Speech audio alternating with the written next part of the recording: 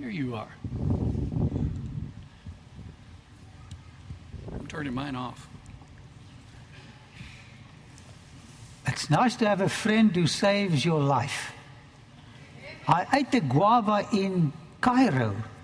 Complete the story.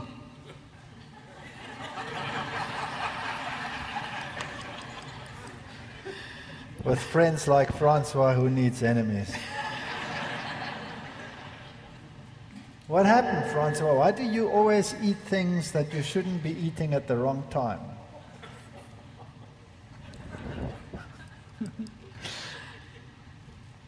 The two of us, we travel quite a lot in the Middle East, and we've had a number of experiences together. It started off all in a little town, and I've told this before, called Paro, and in a town called Paro. And if you say it quickly, it is Paro or Paro. And so we always used to end up at the same venue because he'd phone me and say, "You're speaking at Paro," and I'd say, "Okay, I'll be at Paro." "Why don't you be at Paro?" "Yes, I'm at Paro." And that's where a lot of the confusion came in. But if you do evangelism, then you will find that you have a tremendous opposition. The devil will do everything in his power to destroy whatever you are trying to do. And we can tell a lot of stories. Francois himself, he once had a melanoma, a cancer, and they said, "We must remove it immediately, or else you will suffer the consequences." But he had a campaign, and so he didn't remove it until the campaign was finished. His first was staring like this while he was preaching. And in that last meeting, something happened and it just disappeared. He put God first. And so we can tell lots of little stories. But you saved my life at Petra. Twice. I didn't save you from a guava, yes. He ate the guava, or what? It wasn't even a guava, it was a persimmon. Whatever, Walter. Now, it works like this. In the Middle East, you have to be very, very careful, because they sell these things by weight, and often to increase the weight, they use an injection to inject water into the fruit to increase the weight. And they'll take just water from the Nile, often there where the sewage runs into the Nile. So your chances of picking up something obnoxious are pretty good, right, Francie? Now, he has this habit of never taking the short route. Why should you take the easy route if you can take the difficult one, right?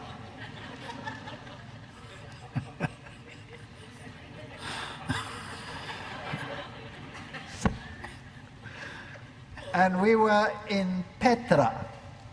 Now, there's a perfectly good road to Petra, but there's a horrendous road over the mountains where there is possibly something that you can see, but you have to cross about 3 or 4 precipices, and 1 or 2 of them very dangerous. I mean, the ledge is only like this, and if you slip, you're gone, because it goes straight down.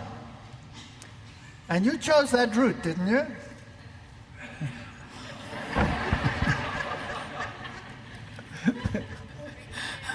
You thought it was the guide. Yes.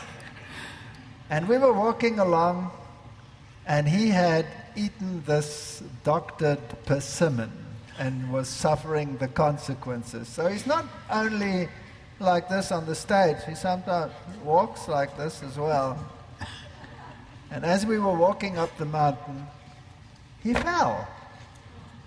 And I just happened to be behind him. Unfortunately, he's not very big. So I could catch him. And I caught him like this, and there was just this precipice. So yes, I did, but Francie, that's not something that we should say here. I mean, these are just little experiences. Little drops of water, little grains of sand makes the mighty ocean and makes the mighty land. Don't ignore small things, Walter. This bonded our friendship. And we try to proclaim the three angels' messages. If I don't take him on dangerous routes, he's got nothing to tell.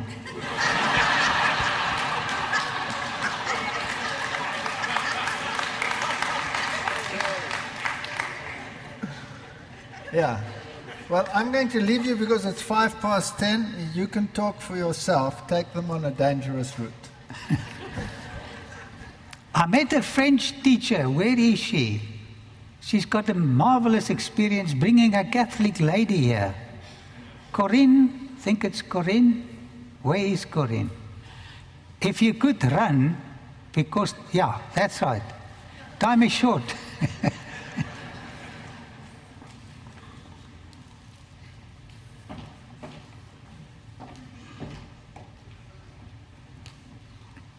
I think this is the mic.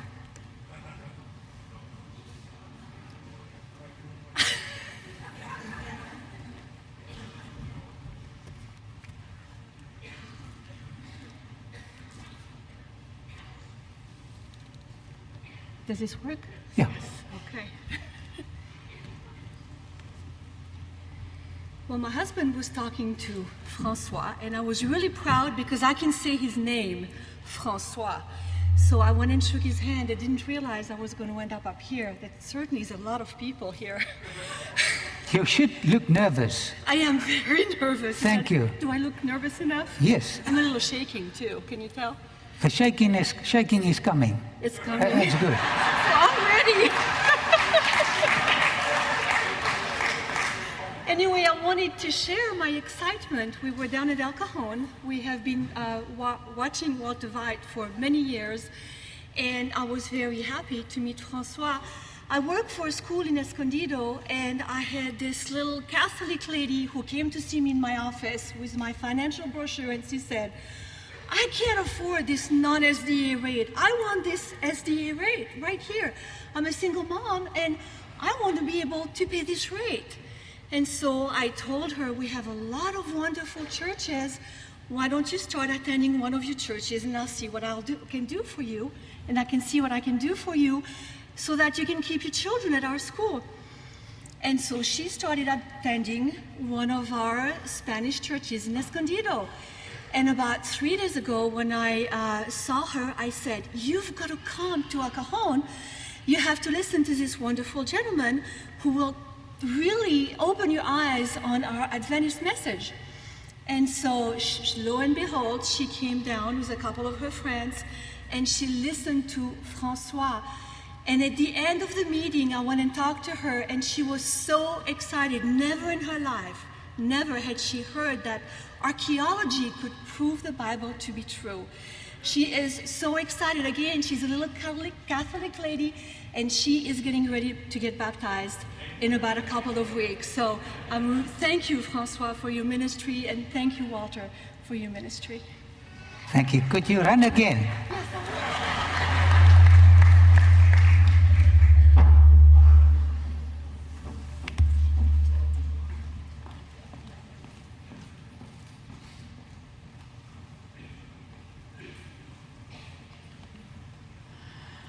I'm going to do 2 lectures on the life of Nebuchadnezzar.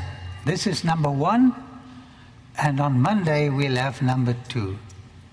I was so blessed when I researched his life, and Walter and myself walked on his footsteps, and I'll be sharing some of it with you. Now, how many ancient sources referred to Nebuchadnezzar besides the Bible and Flavius Josephus? 0. And the critics denied the existence of this very important man mentioned in the Bible. Now, is it safe to be skeptic until the facts are revealed? She says yes. I think God gave us the science of archaeology on which to build our faith onto. You need a solid base for your faith. Well, join me and Walter on a scientific journey in search of Nebuchadnezzar. His throne name is Nabu Kuduri Usur, which means the god Nabu, son of Bel-Marduk, protects my boundaries. A beautiful name. And here is Walter at Tyre. This is still a future lecture. It is a marvelous fulfillment of prophecy. Now, close to Sidon is a site called the Temple of Echmun. So we went there and we saw something marvelous. Babylonian ruins, next to it, Medo-Persian ruins, and next to it, Greece, next to it, wow! All four empires mentioned like Daniel mentions them. I was so excited. My heart was strangely warmed. Yeah, you know the story here. The ruins of four empires at Echmun Temple near Sidon cries out, the Bible is true. I was so excited. And my heart is strangely warmed. So what do you see in this picture? This is concerning Nebuchadnezzar. A stone is coming. I think that stone is very near. Is the approaching stone good or bad news? Good for those who allow the stone to break the hardness of bitterness and unforgiving spirit. Otherwise, that stone will come and finish you off. Please fall on the rock daily. This is the meaning of the vision of the rock cut out of a mountain, but not by human hands. Daniel interprets the dream, and last night I showed you the place where Daniel stood before King Nebuchadnezzar. This is the meaning of the vision of the rock cut out of a mountain, not by human hands, a rock that broke the iron, the bronze, the clay, the silver, and the gold to pieces. And I like this. The great God has shown the king. Which king? Nebuchadnezzar. What will take place in the future. The dream is true. Please believe prophecy. And the interpretation is trustworthy. What are you looking at? Did you watch the news about Japan? This is what it looks like on our planet. Is there good news for tsunami, earthquake, and war victims? Yes, a rock is coming. Behold, he is coming with the clouds, and every eye will see him. Did Nebuchadnezzar see the second coming of Christ? Yes, he saw the rock. Does God care about the Babylonians? How many people came out of Babylon here? Only one. Thank you. Pastor Bob, you have to push up the numbers. The kingdoms of this world have become the kingdoms of our Lord, and he shall reign aionios, tos aionios, forever and ever and ever. Sorry. There's a couple of vehicles that either need to move or is left running. Just go ahead, you can Speak in here, man. I'm sorry, there's a vehicle parked here. It's an Audi A6, license plate 6KJE483. It's behind this gym. They need to move. Also, there's a gray Scion that the cars have been left on running. License plate 5EVY921. Pastor Dan Belloni has the keys. So if you're missing a vehicle and you want to get home, please get a hold of him. Thank you. Anything else? No, that's it. I'm sorry to interrupt you. Do you wish them a good Sabbath? Yes, I think we do. Hopefully those owners will move those vehicles. Thank you very much. Can he wish you a better Sabbath? I got to go teach Sabbath school.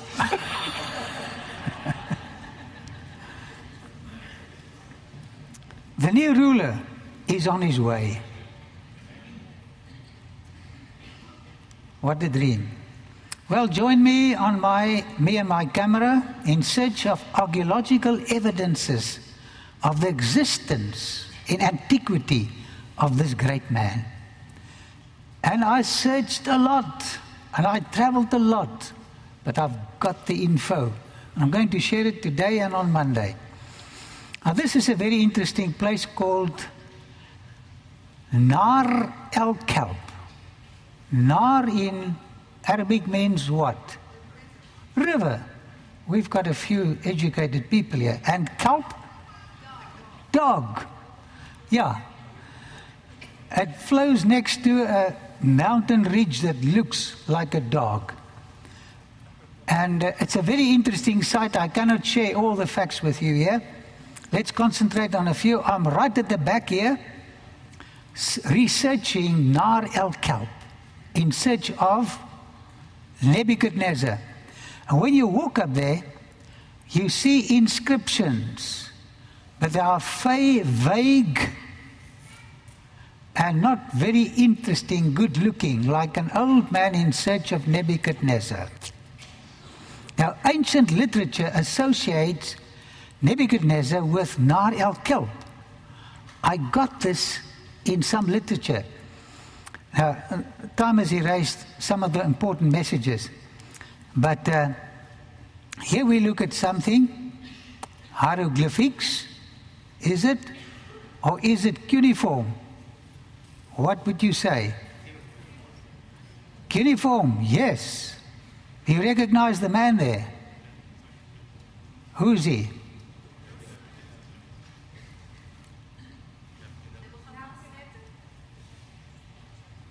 Wrong.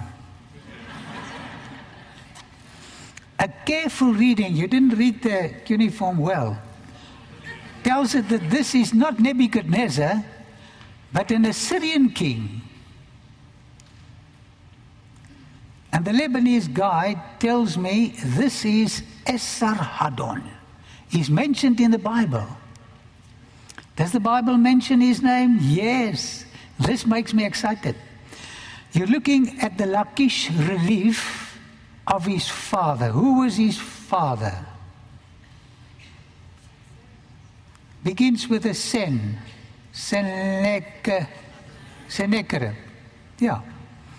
It says in Kings 19:36 and 37, so Sennacherib. And it's interesting to look at the meaning of the names. King of Assyria departed and went and returned and dwelt at Nineveh. And it came to pass, as he was worshipping in the house of Nisroch, his god, that Adremelech and Sharezer, his sons, smote him with a sword. And they escaped into the land of Armenia. I've got a lecture on Armenia. And Esarhaddon, his son, reigned in his stead.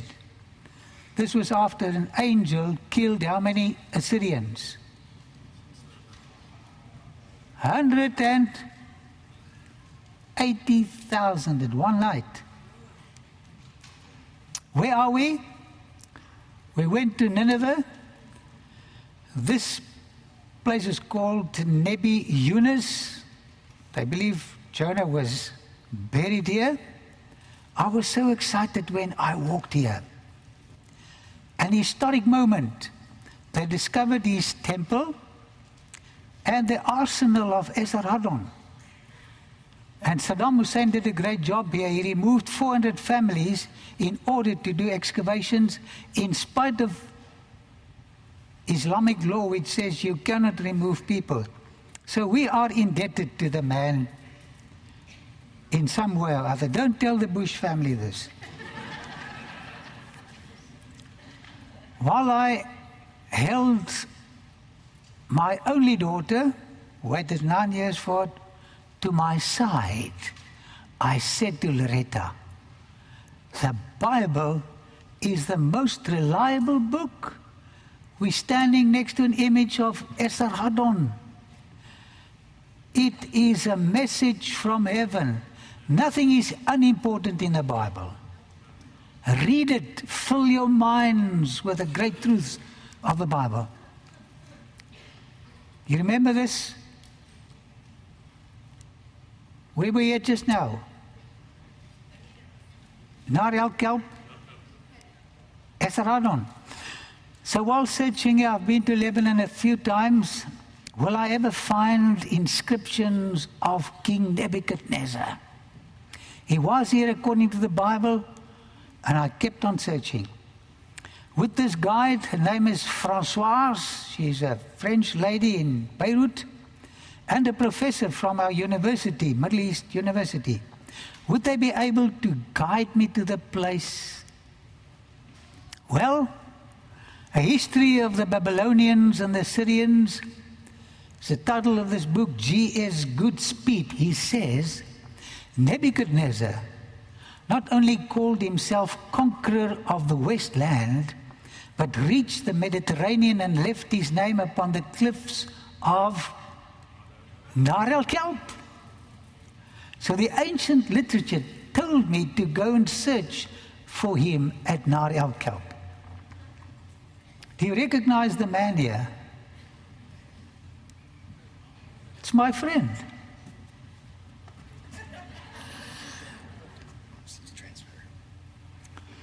It's so nice to get a touch when you're in a strange land. This is the only touch I get from people in the Middle East, in America. Thank you. Thank you. Give me a hug as well, man. Yeah. You know, this is so marvelous. So we have to search for Nebuchadnezzar right here. For many years I ascended these steps in search of this famous man. But they say perseverance is the master of defeat. Never give up. Never give up. Never give up, especially on yourself. At last I found it. How? Well, you know, because of the political unrest, there was no one to show it to me. And I was asking and searching. But perseverance is the master of defeat. If you're planning to divorce your spouse, just stay with him or her. You cannot grow without problems.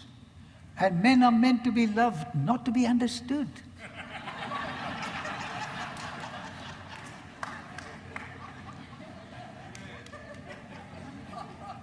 Can anybody read this Greek word?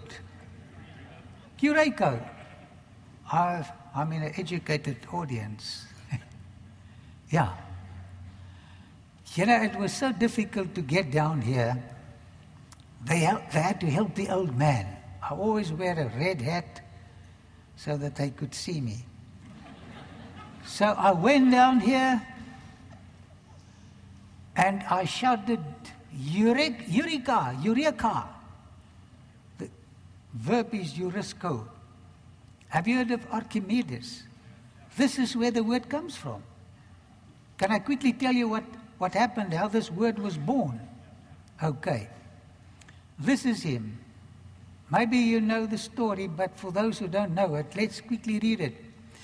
This exclamation, Eureka, is most famously attributed to the ancient Greek scholar Archimedes. He reportedly proclaimed Eureka when he stepped into a bath and noticed that the water level rose. What a discovery. I've discovered it long ago. He suddenly understood that the volume of water displaced must be equal to the volume of the part of his body he had submerged. There you see the man. Is he good looking? No, okay. This meant that the volume of irregular objects could be measured with precision, a previously intractable problem.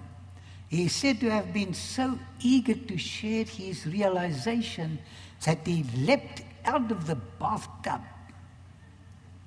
I'm not going to read the rest of it.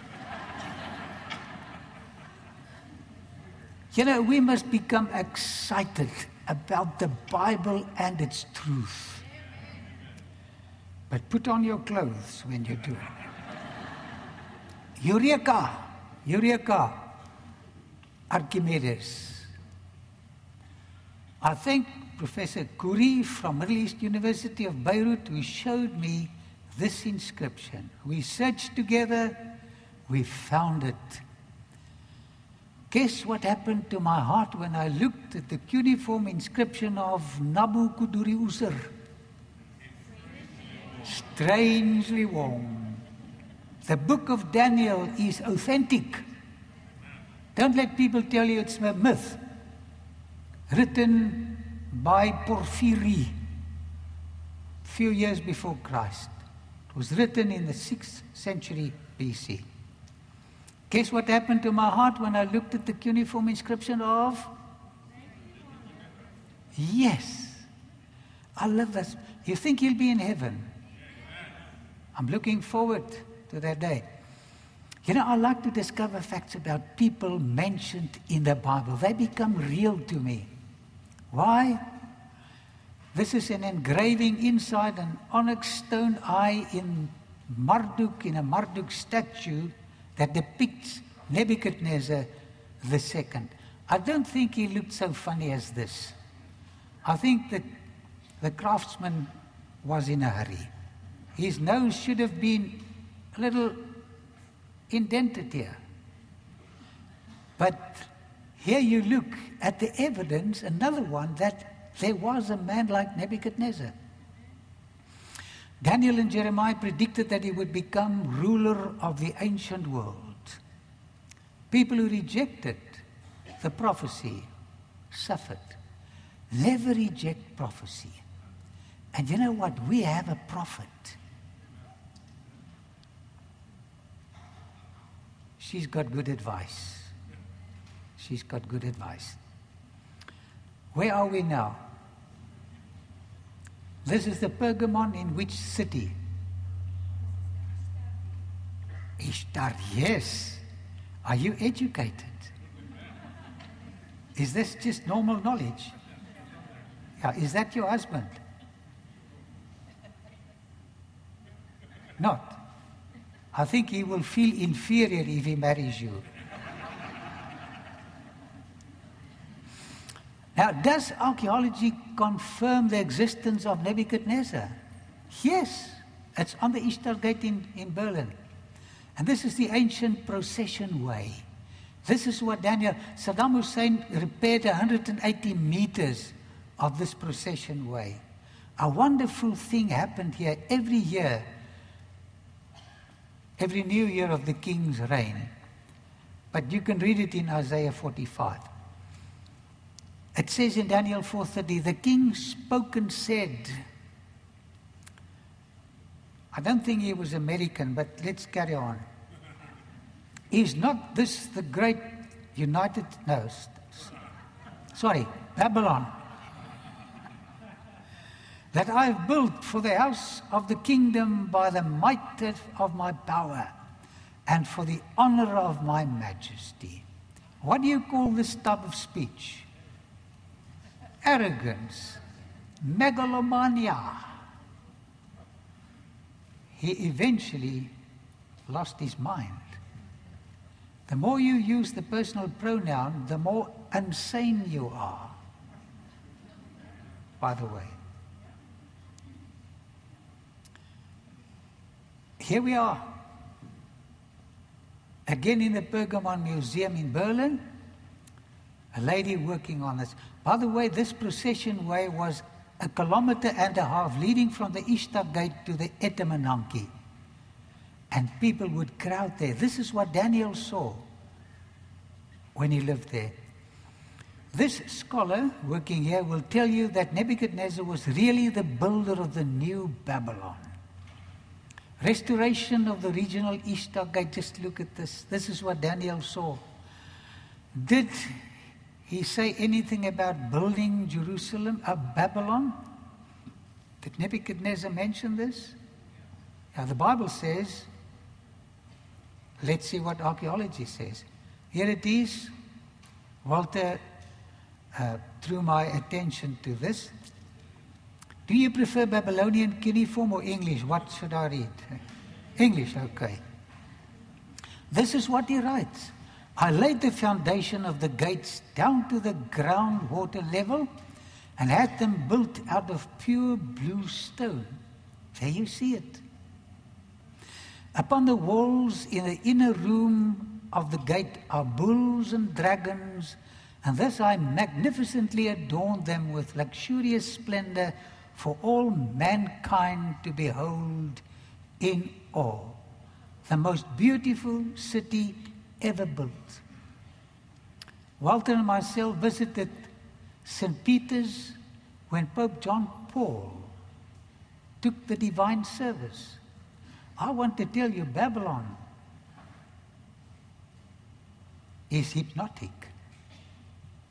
The old one and the new one. This was one of the greatest discoveries we've made. God led us to this place. You won't find this on the internet. Some of these stuff you will not find there. But here it is. You are privileged to see. And we searched an entire day to get this site. You are invited to the greatest revelation of Nebuchadnezzar. This will be in my next lecture. 1,000 cuneiform tablets with the name of Nebuchadnezzar cry out, the Bible is true. And it's so wonderful to see his name on cuneiform. And every time I read his name, my heart is strangely warm. The Bible is true. Believe it. Don't let anybody tell you it's myth. This is a chronicle. They've discovered many clay tablets, including the first Babylonian capture of Jerusalem, 605, and then the second one, the British Museum made a mistake here. It's not 595, it's 597. So we all make mistakes. Now, don't condemn them. Let's carry on. Did this cruel tyrant repent?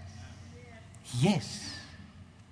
Eventually, after 60 years of his first repentance.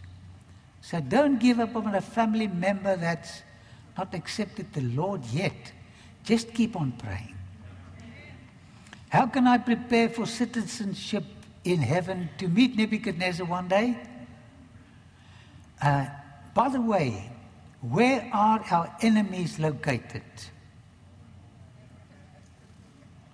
Outside or inside? Where is the greatest enemy? Simul justus et peccator, says Luther. At the same time saved, at the same time lost. This fallen nature of mine is my greatest enemy. I've got to fight him continually. I fight him now, he gets up and he fights back. Have you noticed that? And he works through your wife and your husband and your children. He's brilliant. We have to stay on our knees. Why are they continually tempting us to sin? What does sinning do to us and those around us? How can we avoid the mess? Listen to the Psalm 199 and 11. How can a young man cleanse his way? A. B. By taking heed according to your word. There is power in this book. If you cannot overcome, read the Bible. This is what it says. With my whole heart, I've sought you. Oh, let me not wander from your commandments. Your word I've hidden in my heart, that I might not sin against you. A beautiful poetic structure. Read the Bible, meditate on it, use your imagination, and let the Bible read you. Not only you reading the Bible. He reveals sins in your life, and He sends you to a Savior. Do you want to sharpen your intellect? This is what Ellen White wrote. As a means of intellectual training, the Bible is more effective than any other book or all books combined. Wow. You've got the best piece of literature in your hands. I was so happy to be here and to see the Bible is true. The greatness of its themes, the dignified simplicity of its utterances, only 6 days to create a planet, the beauty of its imagery, quicken and uplift the thoughts as nothing else can. Do you want noble thoughts? Read the book. It changes you. No other study can impart such mental power as does the effort to grasp the stupendous truths of Revelation. The mind thus brought in contact with the thoughts of the infinite cannot but expand and strengthen. You want to lift your IQ? Read the Bible. It changes people. I've seen this throughout my ministry. Do you know this song? Sing it.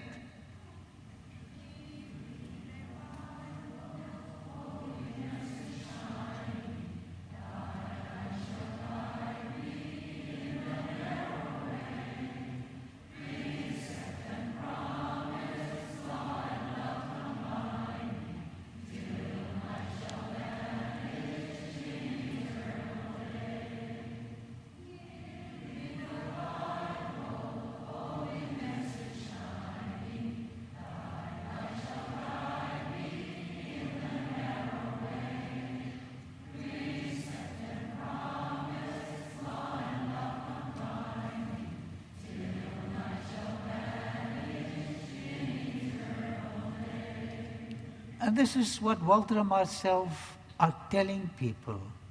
There's a book. Believe it. Allow it to change your life. Till night shall vanish. In eternal day.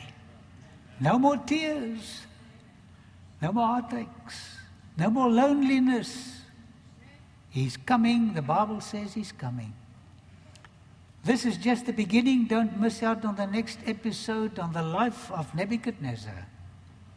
Monday evening. Where's Pastor Bill? Can you also run like that lady? Show them.